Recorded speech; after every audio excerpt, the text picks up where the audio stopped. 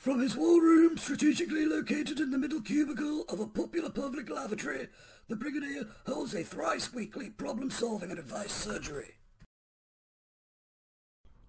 Banks are evil institutions who promote poverty and the destruction of the planet we all must live on for the benefit of a select few. Are they not just a bunch of thieving, immoral parasites, feeding off the sweat of ordinary, good, hard-working folk?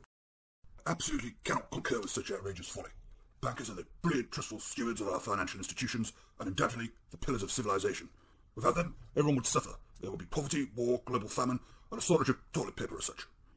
I recall being lucky enough to know several chaps who came from a long line of banking families during my time at Twittenhouse Finishing School for boys.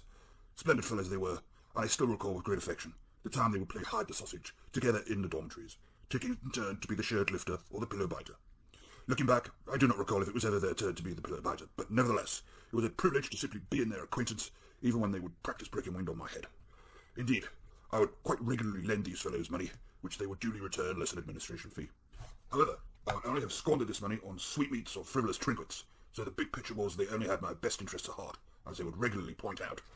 It was a terrible burden of responsibility having to live off the interest of hard-working folks, or evicting families from their homes onto the streets. Unfortunately, a debt is a debt, which must be repaid at any cost, to uphold the principles of capitalism and prevent world anarchy.